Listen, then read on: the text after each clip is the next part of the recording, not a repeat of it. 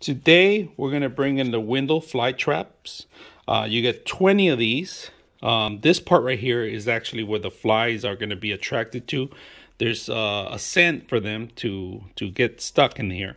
Now this part right here, there's only one part that's double-sided, in which is the top, and that's going to be the part that you're going to have to set up through your window. So this sticks in the back, sticks in the window, and you're able to remove it. So not the whole thing is double-sided tape, only the top part, and then the front part, everything sticks. So make sure you guys do that prior to taking it off. So we're going to set one up. So let's go ahead and do that.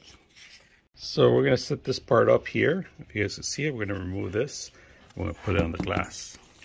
All right, so the back end is already done. And then all we have to do is remove this part right here. So this thing comes off like this.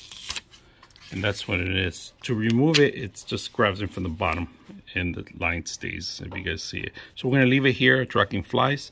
See if anybody comes in, but we do have two in the house. Let's see which one captures it first.